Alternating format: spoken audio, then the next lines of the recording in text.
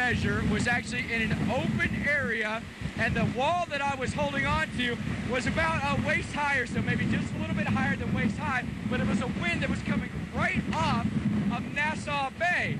And so, I'm sorry, I heard a couple of things there. It's dark, watching for debris here tonight. But it was a very exposed area. I tell you what, I'm going to come in a little bit closer here to the vehicle because I don't want to get hit with any debris. So I'm going to get a little bit closer, maybe a little bit too close for comfort here. But that's kind of the risk you run when you're talking about landfalling systems and nighttime hurricanes, Stephanie. There's a real danger when you're out in a nighttime storm because you just can't see any debris that could be flying in the air. Mike, I want you to talk more about these wind gusts because I am floored, as you said, getting those wind gusts right around 100 miles an hour. Was it the highest that you were able to get on your anemometer? You were saying, those things aren't accurate. I only got 30 to 40 miles an hour, but that's as high as they actually were. I mean, talk more about that. How high were you ever able to get in any other storm? Well, yeah, I got to tell you, absolutely amazing. The highest wind gust I've ever measured with a handheld anemometer was the first landfall of Katrina in West Palm Beach, in Florida back in 2005. That was about a 57 mile an hour wind.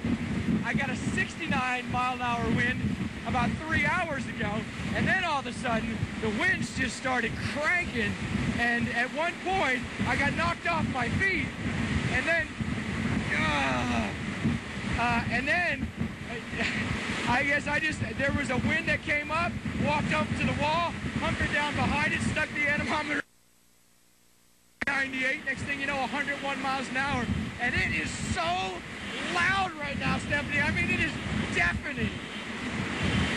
So, Mike, maybe you can describe to people, I heard you grunting a little bit. Maybe you can describe to our viewers why you were doing that.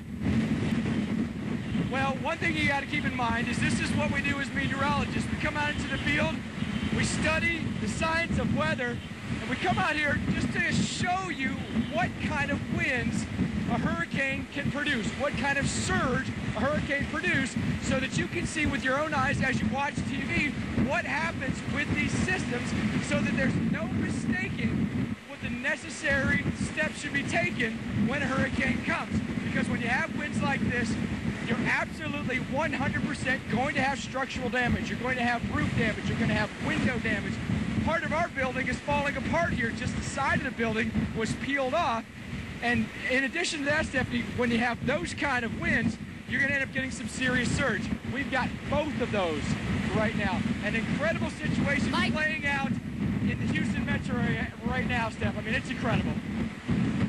Mike, is it hard to breathe? Is that why your voice sounds a little fluttered? Probably. And I've got to scream into the microphone, too, because it's so windy.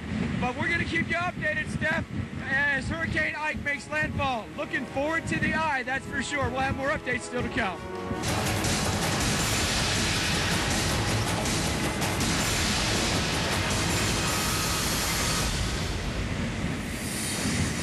And welcome back into the Weather Channel's coverage of Hurricane Ike. I'm Mike Bettis. I'm live in Clear Lake, Texas. It is a southeastern suburb of Houston. The winds absolutely incredible right now. We're actually taking shelter behind a building. I'm taking shelter behind a vehicle because there's debris flying through the air. I've actually measured a wind gust with a handheld anemometer at 101 miles an hour in an open, exposed area. The problem is, we're still in the eyewall, the northern eyewall of Hurricane Ike. And what that means is when you look at some of the bands, we could be looking at worse conditions, maybe even in the next 10 minutes. So we could get wind gusts that'll be higher than 100 miles an hour, power's out just about everywhere.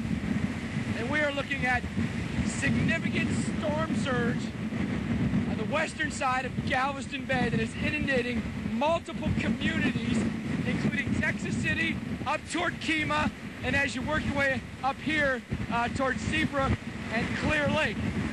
We're going to keep you updated as best we can here tonight as we continue to follow Hurricane Ike. But let's head back to the studios now with Annenberg and Rich Johnson talking about online viewers tonight and what they're saying online tonight, guys. All right, thanks, Mike. Mike Bettis there over at Clear Lake, southeastern side of the city of Houston, obviously in that eyewall, Adam. Right, and things